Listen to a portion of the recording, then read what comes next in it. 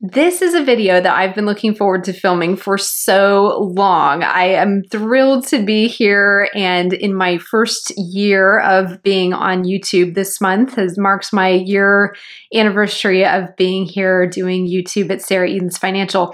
And so I wanted to share 10 top takeaways that I have kind of been thinking about sharing with you about if you're looking at using YouTube as either part of your business, part of your brand, or you just want to start something like a vlog and build a business around your YouTube channel, maybe some of both. For me, my YouTube channel is a big part of my business as a finance coach.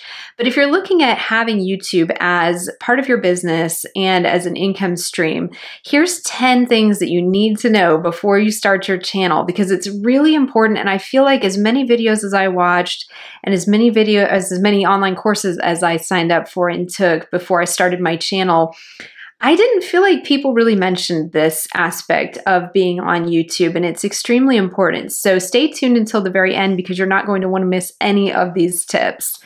So number one is do not quit your day job. Okay, I think I need to probably emphasize that more, but do not quit your day job. Don't think that YouTube will automatically go to being a income stream that will support you the same way that your day job is. It just doesn't work that way. Right now, YouTube requires channels to have 1,000 subscribers and 4,000 hours of what they call watch time, which is just how many hours worth of time people have been watching your videos in the last, I think it's the year is the way they look at it. And so it's really important to know that before you reach those particular mile markers in your YouTube journey, you will be creating content completely for free. And in fact, it will be costing you money to create that content just because you have to perhaps upgrade your laptop if you don't have a laptop that's got editing software on it, or you have to purchase editing software. I know for me, I had to get a new Apple laptop when I started because then I could use iMovie for free, which is nice. You have to buy a camera if you're not going to use your iPhone, which I found that my vlogging camera was just a great investment. You're looking at sound equipment, you're looking at lighting equipment. And so there's just a whole host of things that go into having your channel kind of be able to look nice and get your audio right and your visual right from the start. And so anyway, while you're doing all of that, obviously you're having to pay out of pocket for it. And it takes a while to get to that point where you get 1,000 subscribers. I was looking at the data on this, and what's really interesting is that there's just a very small percentage of YouTube channels that stick around long enough to get to 1,000 subscribers. I'll come back to this in a minute. But it's very challenging to get to that first 1,000 subscribers. I haven't reached it myself yet, but my theory being that probably once you reach your first 1,000, it's probably a lot easier, because what I've seen is that the subscriber growth on my channel has been exponential. It took me about 8 months to get my first 100 subscribers. And then just for example, last month alone, I had almost 100 subscribers just last month in 30 days in what took 8 months before. So it's just a lot that goes into it. But anyway, when you reach that 1,000 subscriber and 4,000 hours of watch time mile marker in your journey, then you can start utilizing income from what's called Google AdSense. So you get paid a portion of the advertising revenue on your channel.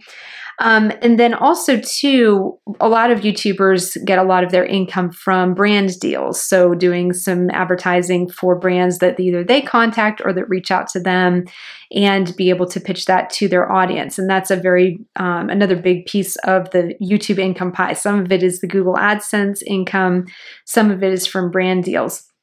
And brands typically won't reach out to channels until you have 5,000 to 10,000 subscribers, because they like to see those numbers in terms of that you've built a channel that's really got traction, that's got an engaged audience.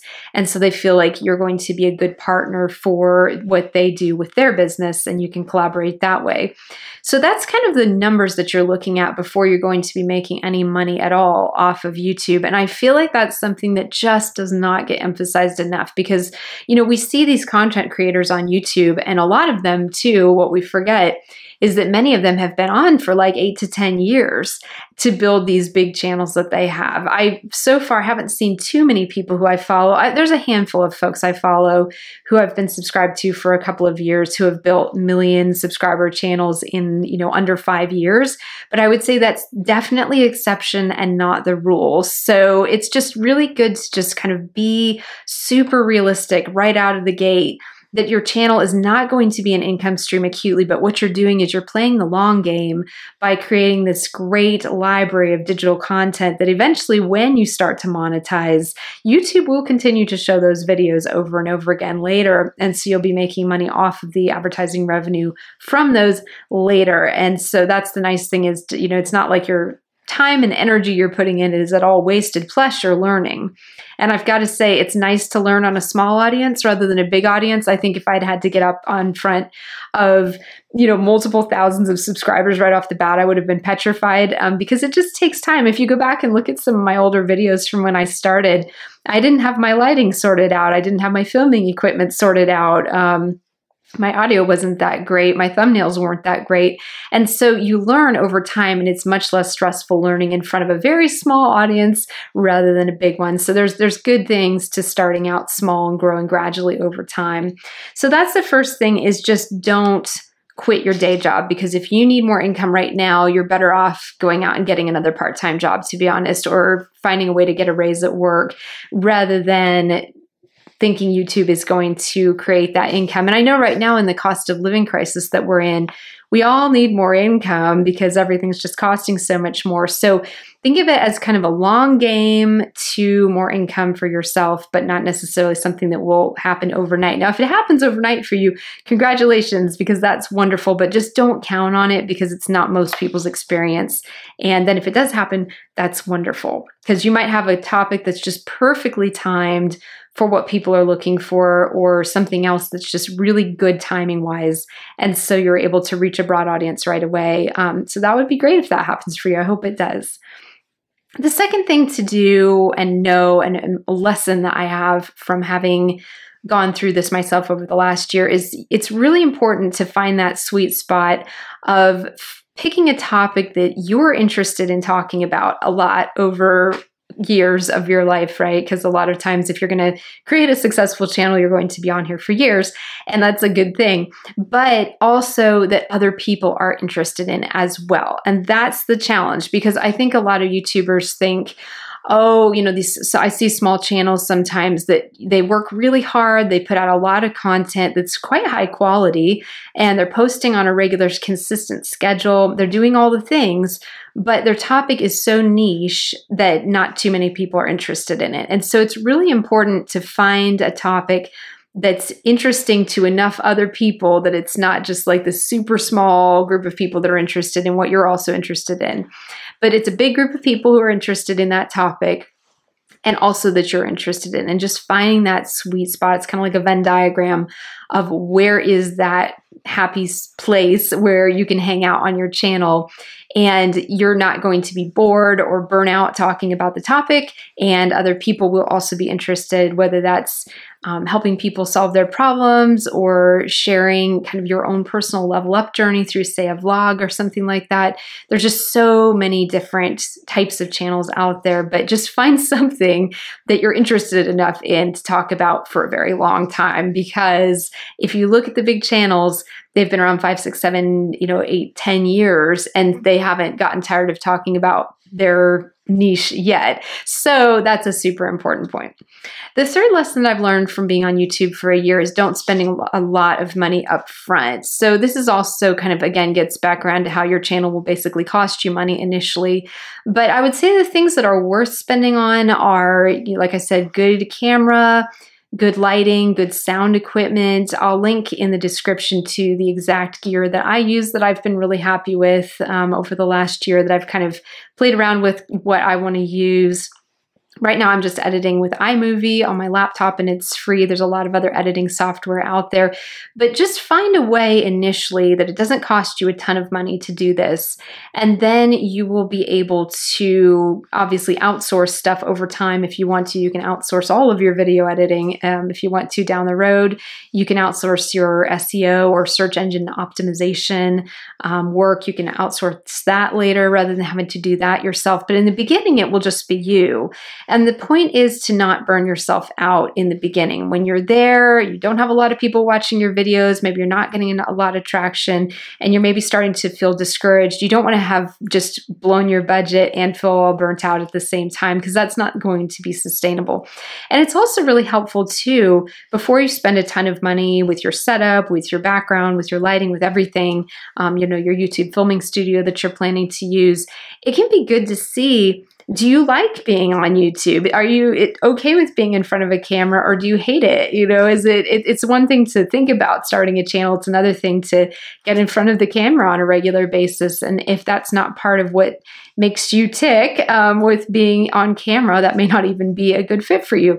So it's really helpful before you spend a ton of money to just kind of do a test run, start your channel, make some videos in the topic that you're interested in. And even at that point, don't worry a lot about how many subscribers you're getting or how many views you're getting. This is kind of an experiment for you to be able to learn and say, like, how do I feel about this whole experience with YouTube? How do I feel about being out there on the internet? We'll talk more about how to manage some of the stressors that come with being on the internet as a content creator in a minute.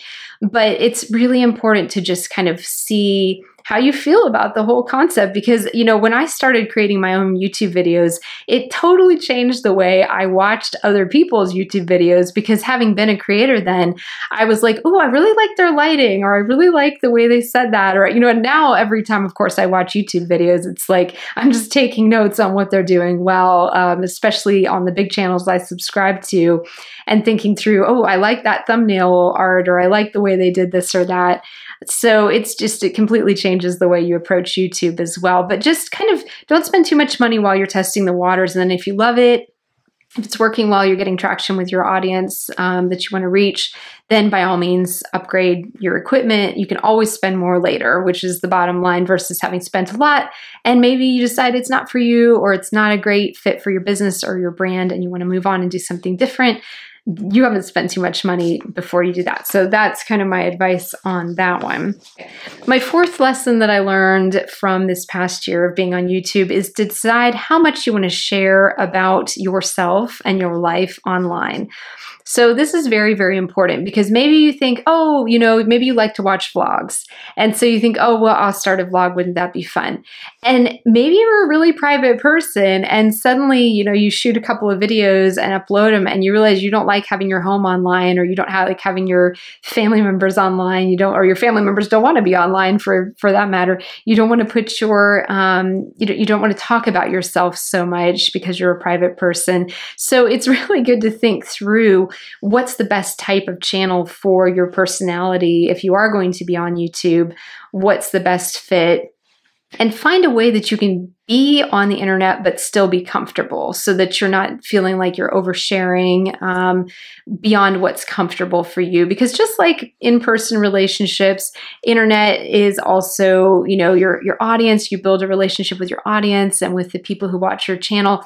And so it's all about setting boundaries as well in terms of what's sustainable and comfortable for you. So just really think that through before you even pick what type of channel you are going to do, whether it's a vlog, maybe it's a travel channel, maybe you're looking at doing a teaching or how-to channel, maybe you're looking at doing something like what I have that's part of my business, where you're doing a lot of education about a certain topic. So whatever it is that you're looking at, just kind of think through how you can make it comfortable for yourself to be in that online space, because it's one thing to watch the YouTube videos other people make, and some people are very comfortable with sharing every last detail about their lives and every last detail about themselves, and they're very comfortable doing that. They're very extroverted. On the other hand, if you're super introverted, that might be your idea of, hell, basically. So just really think through kind of what is going to be most comfortable for you before you go starting in a genre that you get into, and maybe you even get a lot of subscribers, but then you end up hating it. So just really think that through as well. There's so many different types of channels out there that you can launch, so you can think about that. The fifth lesson that I learned from this year on YouTube is somehow it's still possible to get stage fright even when you're just talking in your home office or in your YouTube studio to your camera. And this has been something that's been so interesting for me to observe about myself. You learn a lot about yourself as you're on YouTube, as you're in front of the camera. And if you haven't been in front of the camera much before, it can be really intimidating, just like staring down the lens and trying to think of what you're going to say. And I don't script my videos out. I have show notes that I use that you'll see me glancing down at from time to time, but I don't have a teleprompter or anything that I'm reading because I just like to kind of be able to present this way. It's just what works for me, but some people will read their whole video off a teleprompter, but there's different ways to do it. And so, and of course it depends on what kind of niche you're in as well. But it's just really interesting. And that's something that has gotten better over the last year as I've been on camera. But I noticed the people who are honestly the most confident presenting on YouTube and confident in general on YouTube are honestly the news anchors. I have a couple of news anchors who also have YouTube channels who I follow, and they are just like my rock stars because I always watch and see how they hold themselves, how they present themselves, how they speak, because they have training, professional training in being on camera and being on television. So I think that they're really good. If you want to look at some people who are really polished and really good, just go look up some channels that are done by news anchors and or former news anchors, because they are just pros, because they have years and years and years of both experience and professional training at being on camera. It's just not as easy as it looks. And you also might think that you can talk the same way when you're on YouTube as you can maybe to your friends. And the thing is, it's very different because obviously people are busy, so you don't want to maybe ramble on the same way you would if you're just having a conversation with a friend. The other thing too is that as soon as you start recording yourself, you'll realize how often you say like, and things like that, and just all those verbal fillers, all those kind of verbal fillers that we don't really think about when we're having a regular conversation, but then all of a sudden you start realizing how often you say these things. And so just being able to kind of realize that you do get more confident on camera as time goes on, you absolutely will, and that things get easier as you go is really reassuring. Just to know that if you do experience some stage fright initially, it's okay. It's also about knowing that you're recording a video that obviously isn't live streaming, but will go out to an audience of perhaps a fairly large audience. And so it's easy to just kind of freeze up and forget what you were going to say. And that's fine. Remember too, you can always stop and come back. You can edit stuff out if it didn't come across quite right, or if you had to just sort of pause and collect your thoughts. I do that a lot. And see, there we go. I still say them after I've been on for a year, but you will absolutely get more comfortable with this as time goes on. And with practice, you will become a pro. So that's something to just keep in mind that I've learned as well over this year.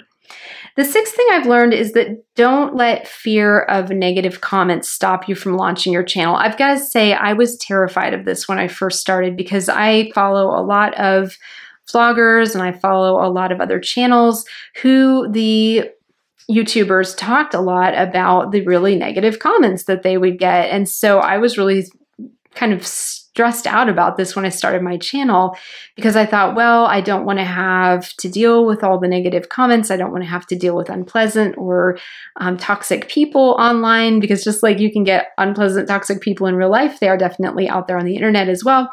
And so that was something that was really worrying me. Now, I've got to say, I am the luckiest YouTuber on YouTube because I have the best audience. I don't even know how I got so lucky, but my subscribers and the people who leave me comments are so lovely. They are so complimentary. They are so kind, so encouraging.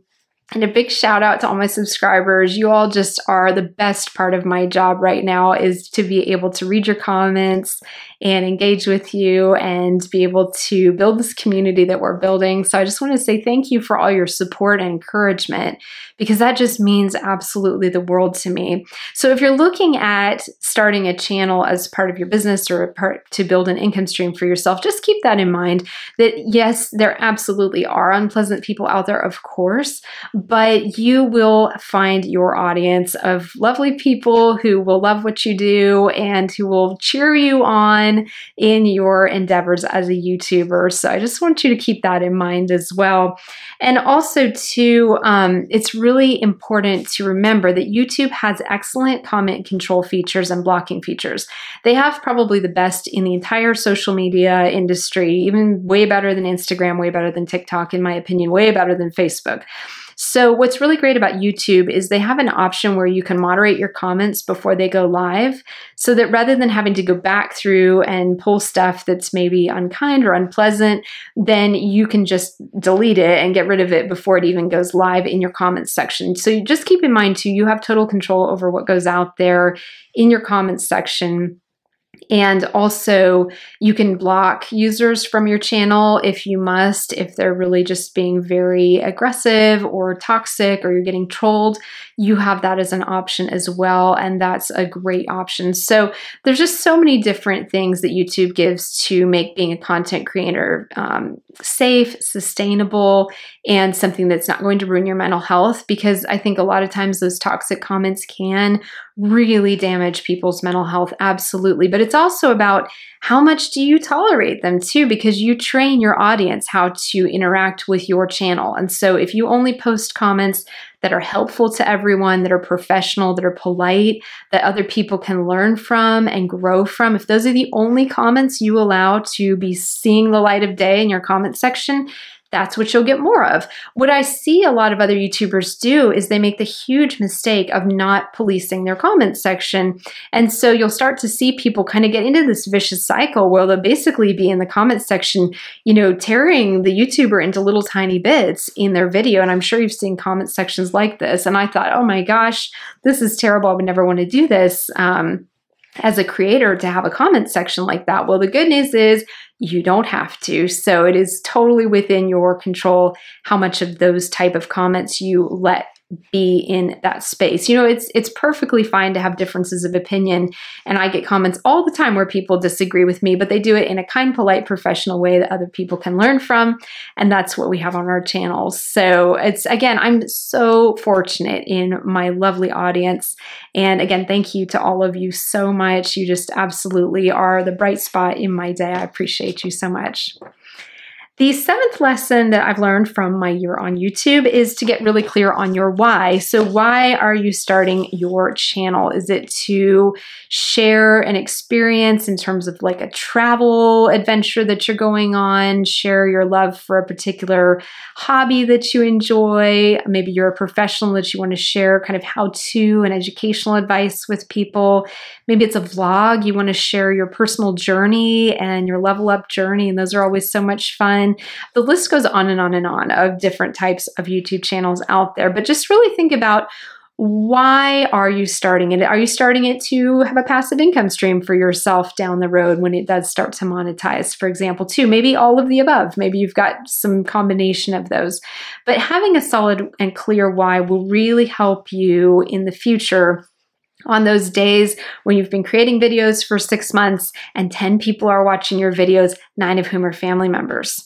And I promise you this happens. So it's okay, but you have to have something that keeps you sustained and keeps you going through those dry months when there's not much going on and you maybe get one comment a month. I've sort of gotten to the point where I'm not obsessively checking my comment section all the time to be like, oh, I got another comment. But it's never going to get old I don't care how many subscribers I have. I could have like 5 million subscribers and I don't care. I will still be overjoyed when people leave comments on my channel, because you're really being able to interact with other people.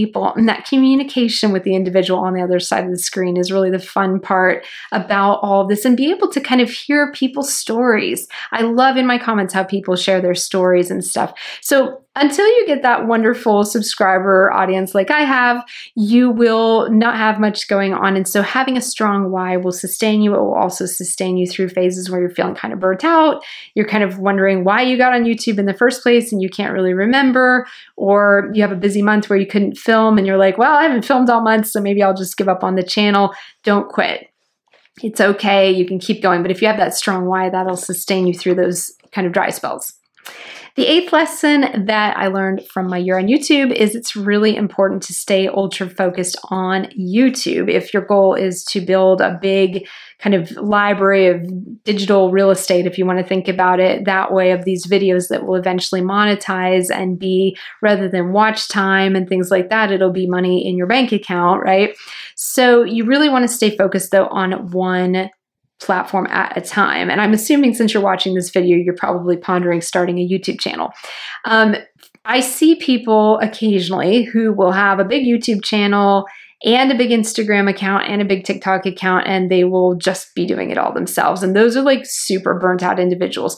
Usually what you see more is when you see large channels where they have big presences across multiple places, is they have a big team in the background where they have an Instagram and TikTok manager, they've got a YouTube, manager, they've got video editors, they've got all kinds of different people making the magic happen. So just remember in the beginning, it's just you. I don't want you to burn out. So it's really important to just focus on YouTube and maybe post once a week to Instagram and TikTok, LinkedIn. I mean, there's so many different platforms. I don't really use Facebook at all as part of my brand, but if Facebook's part of your brand, posting to that. But really pick one platform to focus on, because that's going to help really maximize your efforts and maximize the quality that you can put into this channel and this platform, as opposed to spreading that out thin across a lot of other places, in which process you will get spread too thin as well and will increase your likelihood of burning out and giving up. So you don't want to do that. It's really important too to also think about making what's I think is called evergreen content, if you want to think of it that way, but evergreen content where you are creating stuff that isn't too much bound up in this moment, but is something that maybe in a year or 2 years people might still want to watch, might still be relevant. So you want to look at content like that. Obviously, if you're a vlogger, this isn't going to be quite as relevant because people are following your day-to-day life. But if you're in a type of platform like what I'm, or channel like I am, where I'm doing education and different topics like this, you want to make sure that you're doing things that are going to be relevant to your audience over the long term, because you're building that big library of videos that will eventually start to make you good money over time. My 9th lesson of my year on YouTube is understand your analytics, but don't get hung up on them. So this is a really important thing. There is a lot of data that YouTube gives you about how your videos are performing, how your channel's performing, what your audience demographics are, all kinds of different stuff. And you can get totally hung up on this and end up just obsessing over your analytics. And I would encourage you not to, because it will take time away from creating content, because it's that fine balance of, yes, learn from your analytics and learn how you can create videos that will perform better or more what your audience wants, for example, but also be able to create valuable, high quality content, and also take care of yourself so you're not burning out and don't let it consume too much of your time and mental energy. So that's really important as well. And just being able to kind of understand those. And I could do an entire, let me know in the comments if you'd be interested in more videos like this about YouTube, using YouTube as part of your business and your brand and having that as an income stream, because I'd be very happy to make more videos about kind of what I'm learning. But that's a really important piece of this as well, is just not get too obsessed with, well, how many views do I have? How many thumbs up do I have? How many thumbs down do I have, for that matter? Which funny little like insider tip. So the algorithm does not care if people give your video a thumbs up or a thumbs down. It just looks at it as like a click. So it doesn't care. So you don't have to get too hung up over if people give your video a thumbs down. And same goes for negative comments. The algorithm doesn't care if somebody leaves you a nasty comment or a nice comment. It's just like, oh, it's a comment, someone's engaging, and then it does its magic and, you know, whatever. So it shows your video to more people regardless. So anyway, there's just a lot to be said about YouTube analytics, and I won't say it all right now because we do not have time, but that is something to really just remember to not, you know, get to the point where you're obsessively checking your video performance at the cost of creating videos, if that makes sense. And then my 10th and final lesson from my year on YouTube is watch your old videos back to improve your future ones. This was something that was kind of uncomfortable for me to do at first, to be honest, because I wasn't that comfortable watching myself talk on camera and it would just feel a little bit awkward. But as I did it, it was really valuable because I could start to pick up on all the times I was using those filler words, just like, you know, I realized I was saying that all the time, right? So those are things that are really helpful to be able to do, to go back and watch. You can also look at little things like, how is your lighting doing? Do you need to improve your sound quality or your recording equipment? Do you need to say less often? Just all these different things that you can start to learn and watch. Even, for example, types of what you're going to wear during your videos in terms of style of clothes, color, what suits you best. All these different things are great to be able to look at when you're watching yourself back on camera. And that is a really useful thing to do as well. It's a little uncomfortable at first. I know some people don't like seeing themselves on camera. They don't like listening to their own voice. I hear a lot of people say, well, I'd love to be on YouTube, but I don't like the sound of my own voice. So it's just really a good practice to get used to that and then be able to improve. I try to make each video 1% better than the last one in some little way, tweak a little thing or try something different or change up something about the way I'm presenting, change up something about the thumbnail, just try to kind of continue to level up my videos a little bit at a time. And that's the goal, is just to continue to improve on your progress. And then you can go back and look at your old videos in 6 months or a year and look and see how much better you're doing now, how much you've grown as a YouTuber and as a content creator than when you began. And that's always fun to go back and kind of compare where you started with where you are now. And we're all just a work in progress. And then I have a bonus for you too. Approach your journey as a content creator with a sense of humor and a desire to constantly improve, and you'll go far. So that is something that's really important too, is just to have a sense of humor about the times that you make mistakes. You will make mistakes, it's okay. And then continue to improve as you go on, because the vast majority of channels never hit 1,000 subscribers. So just the fact that you're pondering starting a channel, maybe you've already started one and it's just not getting the growth that you wanted, you're feeling kind of annoyed about that, whatever your situation might be, just know that if you go into this whole process with the best mindset possible, you're going to up your chances so much of being able to outlast 90% of channels. I want to say it's only about 10% of channels that ever get to that 1,000 subscriber mark. And most of them never reach that, and they get burned out and the content creators give up, which I think is a real shame, because we all have so much to share with the world. So if you're thinking about starting a channel, just go ahead and get one started. And I will also link in the description below to the course I took, the online course that I took about starting a YouTube channel.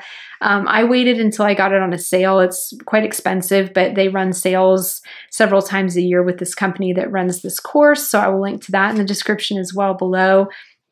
And then if spending money on a big course about how to do a YouTube channel isn't in your budget, there are so many videos completely for free all across YouTube about how to start a YouTube channel, how to be a content creator. I'll link to a couple of my favorite channels that share a lot about this down in the description as well, with lots of great resources for you completely for free. So that's something to keep in mind.